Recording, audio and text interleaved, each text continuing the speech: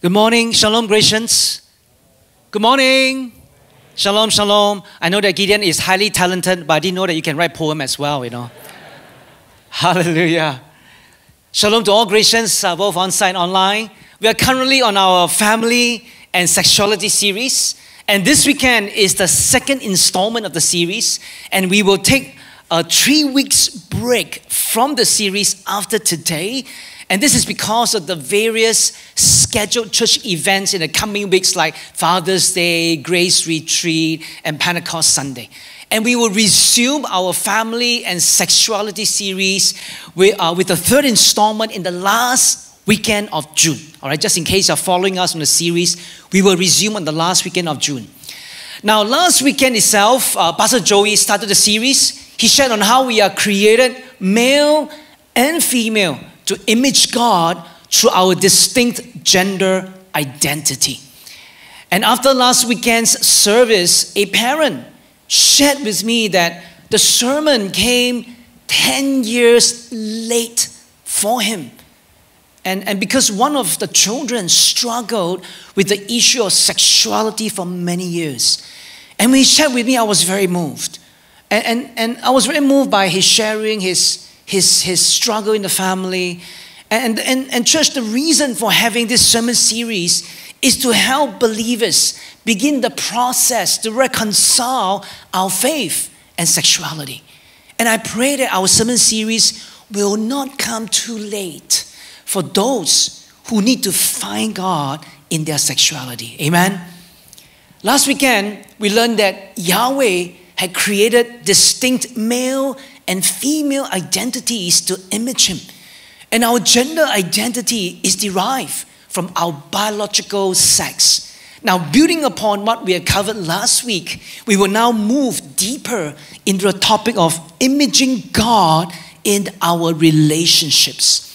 And the big idea for today is we are created to image God through godly relationships. And with that, I want to jump right now to Genesis 1 to revisit some very key verses right now. In Genesis 1:26, it says this, "Then God said, let us make man in our own image, after our likeness, and let them have dominion over the fish of the sea, over the birds of the heavens, and over the livestock, and over all the earth, and over every creeping thing that creeps on the earth." And we can see from this verse that part of imaging God is to be God's representative on earth, to have dominion over everything. In verse 27, it says, "So God created man in His own image." In the image of God, He created him. Male and female, He created them. So from this verse, we can see that both males and females are God's images representing Him on earth. And we had examined this verse last weekend to understand that God's creation of human being was binary, male and female. And today we want to go further to see how their binary differences attracted them to each other. Because in Genesis 2, verse 18, it says this, "Then the Lord God said, it is not good that the man should be alone. And I will make him a helper fit for him." So the man gave names to all livestock and to the birds of the heavens and to every beast of the field. But for Adam, there was not found a helper fit for him. Now it is obvious from the text that none of the created animals could be a suitable helper for Adam. And as explained last week, the word helper here in Hebrew refers to one who is stronger and not weaker.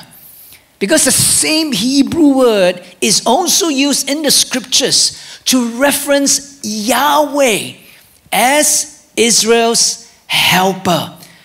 So Yahweh did not create Eve to be inferior to Adam. Can all the sisters say amen? Can all the sisters say amen?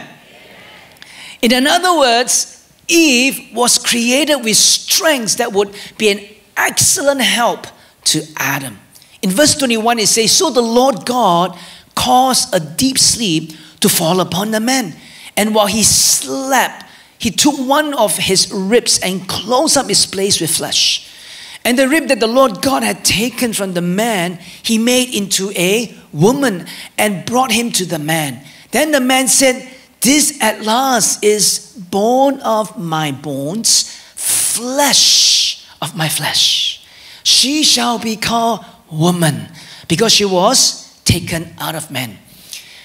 And in this passage, you can see that Adam was profoundly captivated by Eve when Yahweh presented her. She was not like the rest of the animals, but she was a person with whom Adam could touch, feel, relate, and communicate heart to heart. Adam called her woman because she was different from him. And there were differences in physique, in emotions, and how they would relate to each other. So Adam and Eve were from the same human species, and yet distinctively different as male and female. And their binary gender differences attracted them to each other. And their attraction then led them to become one flesh as husband and wife within marriage. In verse 24, it says, therefore, a man shall leave his father and his mother and hold fast to his wife, and they shall become one flesh. Say with me, one flesh. It's one flesh in the spirit, in their emotions, and also physically. Now, allow me to use this passage right now to address some fundamental issues in relationships. Now, we know from the scriptures that Yahweh has created male and female to be attracted to each other, right? It's very clear from scripture. Scripturally, we can see that. It is clear from the passage that Yahweh had designed male and female to be attracted to each other socially, emotionally, and physically. And we are created then to be attracted to the opposite sex, to become one flesh, husband and wife in marriage. Now, the elephant in the room is this. Why do people have same-sex attraction, or we call SSA? Why do people have SSA even though it is not God's original design? Now, church, we all know, right, that there are some Christians who have SSA too. And I've spoken to parents in our church whose kids have SSA. And it's not an easy journey for them. I could feel the tension and the confusion of these families, especially the parents. And these parents often wonder if they have done something wrong in raising their kids. And some of us have wondered before, right, whether one is born with SSA. And we have seen from the Bible, we understand God has created male and female very clearly. But why is there SSA? So let's right now turn to medical science for some insights. Now that we have spent time with the Bible, let's turn to medical science for some input, all right, in this issue. Because in 2019, scientists concluded a genome-wide association that analyzed more than 477,000 individuals in the UK and the US. And this was the most extensive study to date on sexual orientation and biology. And the researchers concluded there's no such thing as one having gay genes. And there is also other research on twins, given that twins are supposed to have almost identical genes. And if one of them were gay, then the other should also be gay since they share almost identical genes, right? However, researchers found that this is not to be so. Only a small percentage of the twins were both found to be gay. So scientists could only conclude that environmental factors play a part in causing one of the twins to be gay, while the other did not turn out to be one. Therefore, based on various medical and scientific findings, there are no known causes for someone to have SSA. It is a confluence of factors such as biology, environment, childhood and adult experiences that causes one to have SSA. So yes, there are people with SSA, there are believers with SSA, but more importantly, church, what is our Christian response to this issue of one having SSA? And allow me to give you some simple response. And I hope that through this response, it will empower you to better deal with this issue. Firstly, we recognize that sin has a negative effect on humanity as a whole. You see, sin, ever since sin entered through Adam and Eve into humanity, sin has adversely affected human nature and how we express our sexuality. Human fallenness has caused, over time, has caused a small group of people to have an inclination to be attracted to the same sex. And this then leads me to my second response to this issue. Now, the inclination to be attracted to the same sex does not give one the right to sin against God and live a lifestyle against God's original intent for us. Now, this is equally true, isn't it, for those of us who are heterosexuals, those of us who are attracted to the opposite sex. Some of us may find it easy to be faithful to our spouse, no problem at all. But others of us must work very hard to remain faithful to their marriage because of the attraction to the opposite sex members, isn't it? So whether you are heterosexual or someone with SSA, we are tempted to go against God's ways because of the fallenness of humankind. And church, we struggle, isn't it?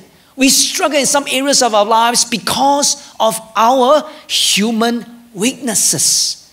But that does not give us the right to sin against God because we have a greater tendency to sin in a particular area. And furthermore, we all know that temptation is not a sin. The temptation towards an area of weakness does not give us the right to sin in that area. Our Christian response should be the same for someone with SSA temptation, isn't it? And the whole concept of temptation is mentioned as well in 1 Corinthians 10:13, where it says that no temptation has overtaken you that's not common to man. And God is faithful. And He will not let you be tempted beyond your ability.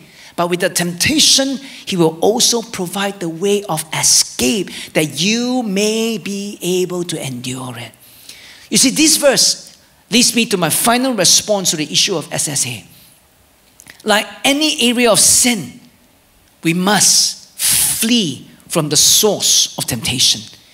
And for those with SSA, the best way forward is to please God through chastity in singleness. Chastity in singleness. Now, the word chastity conveys the meaning of purity.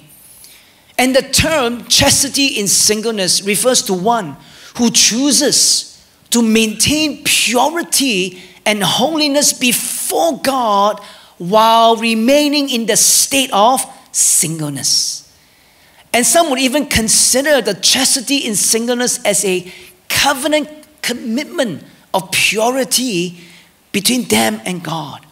Now, some of you may be wondering right now, you said, Pastor, is chastity in singleness even possible? Well, I want you to know that I've seen Christians with SSA who have chosen to live in singleness to please God and to reconcile their faith and sexual orientation. And I would highly recommend a book by Christopher Yuan, who is a gay and has chosen to live a godly life to please God.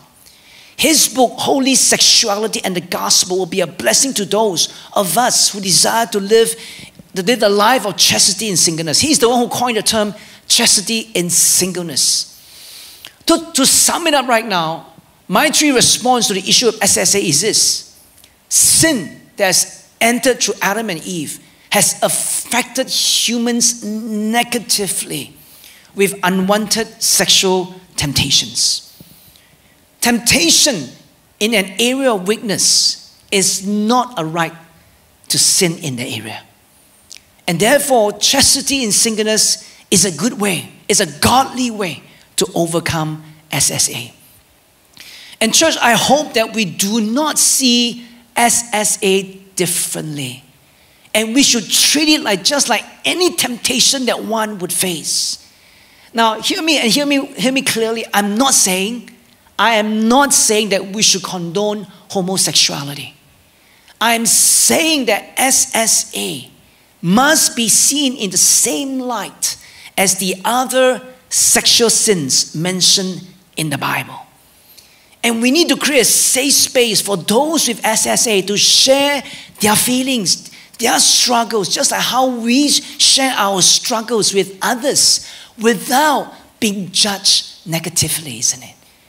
And church, let's build a safe space to help one another live godly lives as God's images. Amen? Amen? Tell neighbor right now on your left and right. Tell neighbor right now. Let's build a safe space. And for those online, type in the chat, build a safe space. Now, coming back to my earlier point, Yahweh has created male and female to be attracted to each other. And there are also many Bible verses that prohibit homosexuality. And let's visit some of them right now.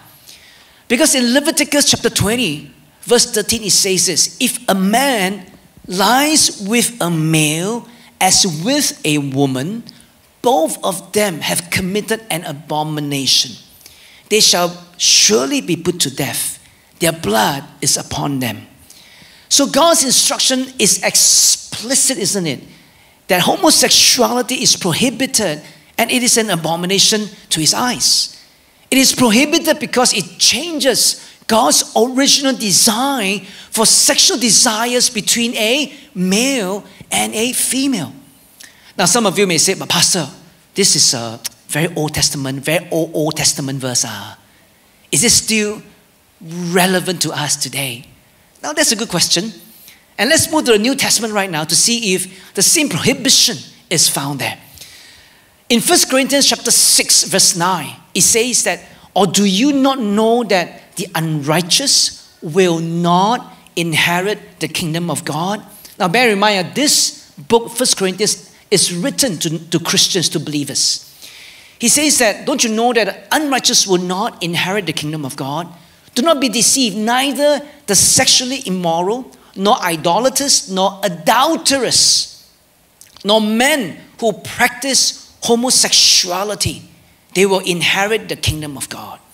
He's saying that don't think of these people, this list of people who commit this sin, who live in it, will inherit the kingdom of God. In verse 11, as such were some of you, but you were washed, you were sanctified, you were justified in the name of the Lord Jesus Christ and by the Spirit of our God. So verses 9 and 10 put homosexuality as one of the areas in which those who practice it will not inherit God's kingdom. Now notice, church, it is not the only area, but one of those listed here. And that's why I said earlier that we must not place homosexuality as the ultimate sin, but we must treat it the same as other sexual sins listed in the Bible. Verse 11 gives us hope, isn't it? Verse 11 gives us hope because the Corinthian church had people who once lived such lifestyles before knowing Christ. But they were transformed after becoming Christians and no longer live these sinful lives. So this passage here gives us strength, gives us a purpose to pursue godliness if we truly want to please God. Can somebody say amen? So the verses that we have read thus far only mention homosexuality among men. What about homosexuality among women? And let's go to Romans chapter 1 verse 24 now. In Romans 1:24 it says, therefore God gave them up in the lust of their hearts to impurity, to the dishonoring of their bodies among themselves, because they exchanged the truth about God for a lie and worship and serve the creature rather than the Creator. And for this reason, God gave them up to dishonorable passions, for their women exchanged natural relations for those that are contrary to nature. Very clear, isn't it here? And he goes on to explain, and the men likewise gave up natural relations with women and were consumed with passion for one another. Men committing shameless acts with men and receiving themselves the due penalty for their error. And since they did not see fit to acknowledge God, God gave them up to a debased mind to do what ought not to be done. So the passage here highlights that homosexual relationships among males and females, all females, are displeasing to God. And these behaviors are consequences of people rejecting the Creator and satisfying the lust of their own hearts. And therefore it's clear, isn't it? Both the Old and the New Testaments forbid sexual relationships between the same sex. However, church, we must also note that we cannot impose our Christian values and teachings on those who do not believe in Jesus Christ. There are many of them who do not believe in Jesus Christ, and we cannot impose our values on them. And we are not here to argue with those who will not live what the Bible teaches. We're not here to do that. Our role as God's images is to help fellow Christians wrestling with their sexuality and are willing to live out a life pleasing to God, no matter how difficult it may be. And we want to help those who believe in Jesus Christ and they are struggling. Our desire is to journey with those who need Christ's power for transformation. And church, these are our sons and daughters, our fellow brothers and sisters in Christ. And some may even be sitting among us right now. So tell a neighbor right now on your left and right, tell a neighbor, let's journey with those who need Christ. Let's journey with those who need Christ. Now, coming back to the first passage in Genesis 2 that I started off today, I use this passage to address the issue of relationships and sexuality, especially for those with SSA. Now, let me address another pertinent issue arising from Genesis 2. Now, Genesis 2 is very definite about God's creation order of male and female, isn't it? And yet there is a trend among teenagers today where some are experiencing the issue of gender dysphoria. This issue was even raised and addressed in our parliament by Minister Lawrence Wong. So what is gender dysphoria? Well, one expert defines gender dysphoria as the psychological term for the distress that some people feel when their internal sense of self doesn't match their biological sex. It is a psychological distress when one cannot identify with one's biological sex. Now, there are many issues surrounding gender dysphoria that we don't have time to dive into. Many factors have caused the rapid onset of gender dysphoria among teenagers. A few of them are, number one, the use of social media, where there is an unhealthy focus on one's body shape and size, causing depression and low self-esteem to some. Especially when you look at all the Instagram, right? Every one of them perfect body shape and size one. But after a while, he realized he had some problem with the young people watching this when they're trying to form their identity. And the second reason is youths are looking at TikTok and other social media to find their identity. They're having inputs about sexuality beyond the Bible, beyond what we talk about in our homes. They look to TikTok for information. And number three, peer pressure. Peer pressure and the cool factor of being a transgender, especially from the West that's pushing this right now. Now let me emphasize that this is not an exhaustive list to the cause of rapid onset of gender dysphoria. But more importantly, what should we do as a faith community with and parents among us with children going through this? And don't be surprised if it happens in your family. Now allow me right now to give 3 simple steps for us as a church and parents and even grandparents. These steps can also be used for any sexuality issue that you may face with your kids or teenagers. The first step is to create a safe space for open conversation. Safe space for open conversation. If one of our kids shares that they are experiencing gender dysphoria, our first response is not to get upset with them. It's not like, why like that? Why are you having such feelings? Wrong response. We should not respond that way. Our kids, when they share with us that they're experiencing some struggle with their gender, especially when if they tell you, I'm going through gender dysphoria, our first response is to not get upset with them, but to have a deeper conversation to understand their story. We must avoid denying their feelings and struggles by brushing them aside in our conversation with them. Don't tell them that, this will come and go lah. Don't worry, just be yourself. Instead, we should be saying, tell me more. Tell me more about your feelings and what you're wrestling with. Tell me more.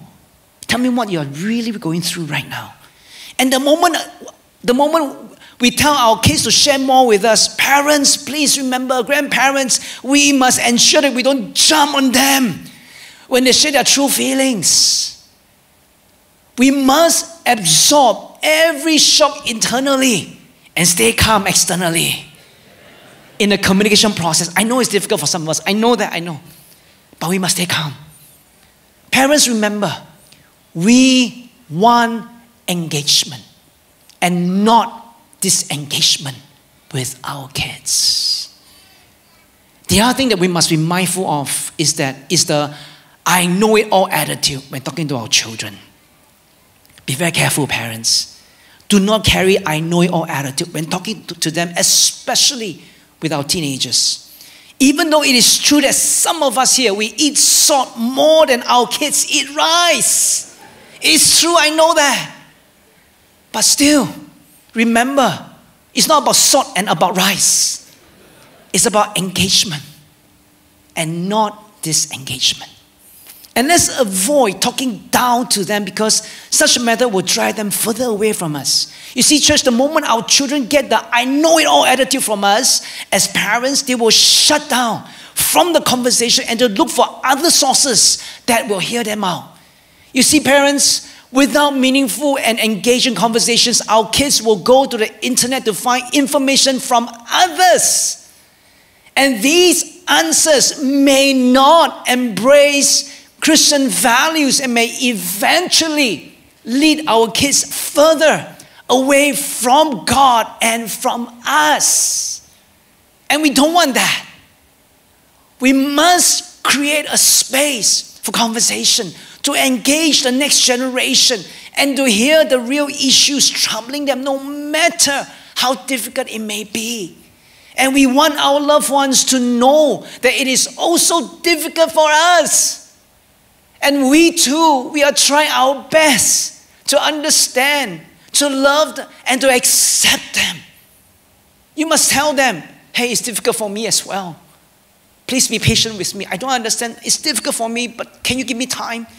And we have to tell them, to let them know that you are struggling. At least your kids know that you are struggling, and they say, okay, mom, dad, I'll give you some time. Instead of coming hard on them. So with a safe space for conversation, we then move on to the second step. And the second step is to provide a life-giving and supportive community for those with SSA or gender dysphoria.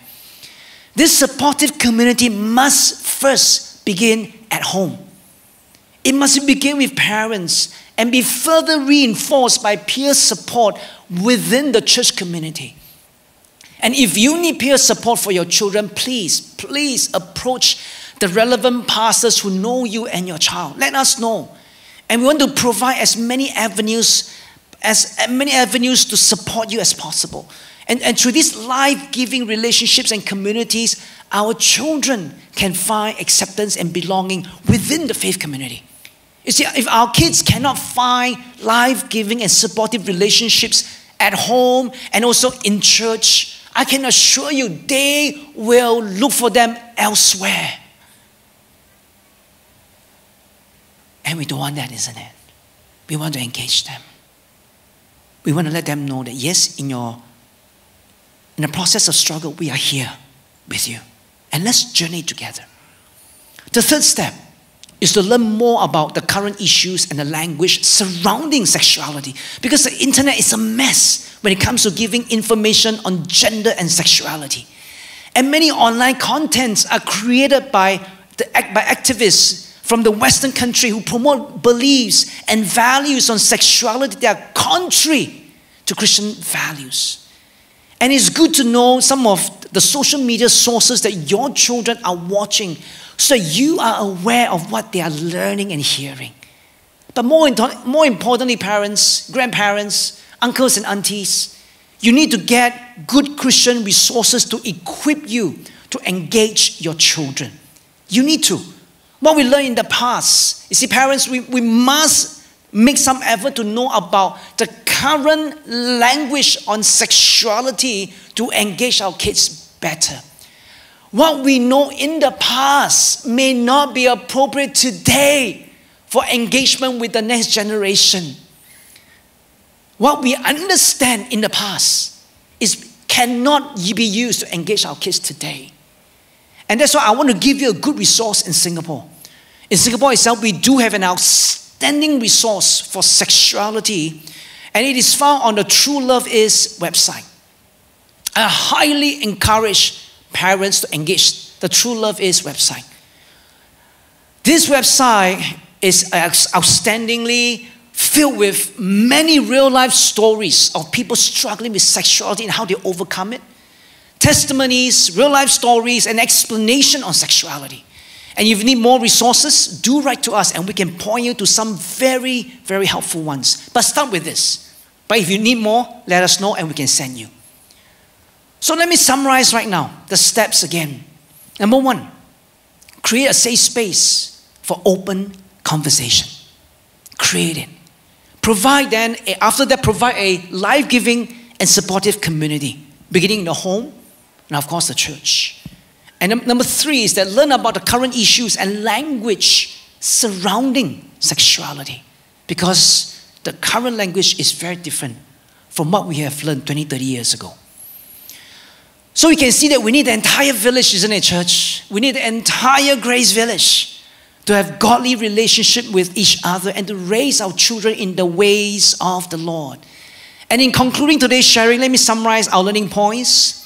There are many learning points, and I put it in 4. Firstly, we are created as male and females to image God, something that we have learned last week, reinforced this week. Secondly, the fallenness of humanity has caused some to struggle with sexuality and gender. We must acknowledge it, it is among us, and let's then walk this journey with those who are. Thirdly, we need to create a safe space to engage those struggling with their sexuality and gender. It begins at home and then the faith community. Fourthly, we do not condone what God has prohibited.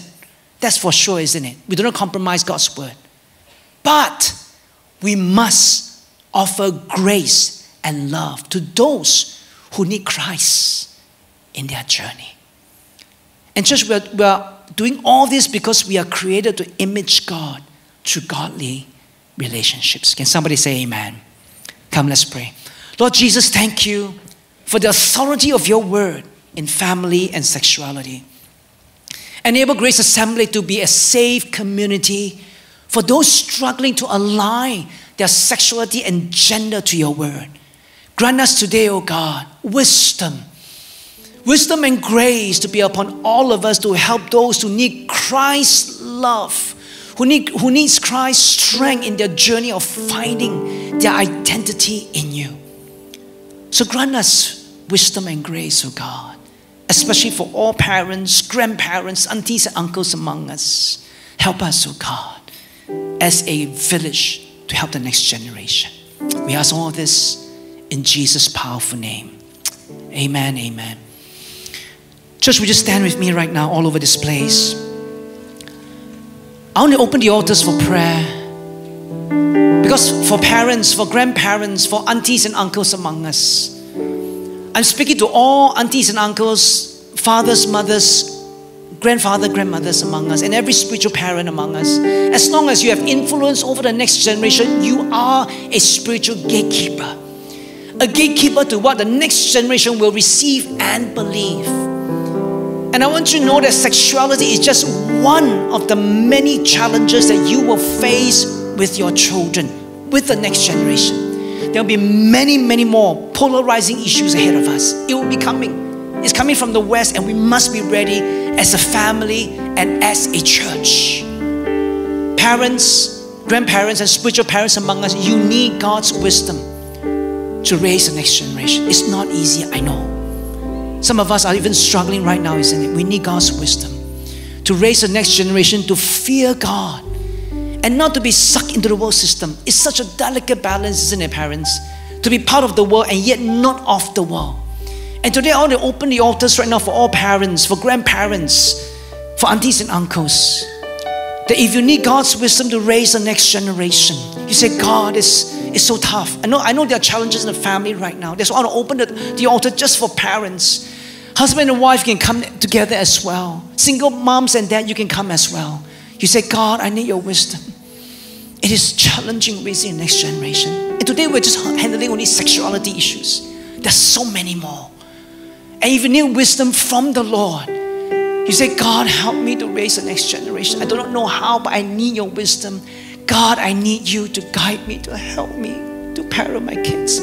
If that's your heart's cry, if you need prayer, I want you to come to the altar right now, because we want to pray together with you as a community. So wherever you are right now, if you need prayer to be a parent, if you need God's wisdom to raise the next generation, if you need God's anointing and wisdom to gatekeep your family, your kids, you come right now, because we're going to pray for you as a church, as the team leads us right now.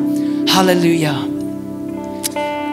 So I'll open the altars, you come. Those who need prayer, you come right now quickly. Begin to breathe. Today, parents, this is for you. Grandparents, this is for you. Auntie, uncles, this is for you. We're here to pray and show you on. You come right now quickly. Parents, you come and bring your kids before the Lord. Bring your grandchildren before the Lord and say, God, I lift them before you. God, we lift them before you, oh God. Enable us to know how to speak into their lives. Enable us to bring the godly wisdom of the Lord into their lives. God, enable us to have the wisdom, the authority to speak into the next generation. Father, Lord Jesus, that's why bring your children to the Lord as well. For those of you, if it's heavy upon your heart, you bring them to the Lord right now. As I speak, you know there's a tug in your heart, you come and say, God, I present my kids to you. They are yours. They are a special gift that you have given me, and I return them back to you. God, enable me to know how to steward these lives. Hallelujah. Come on, church, let's worship the Lord right now.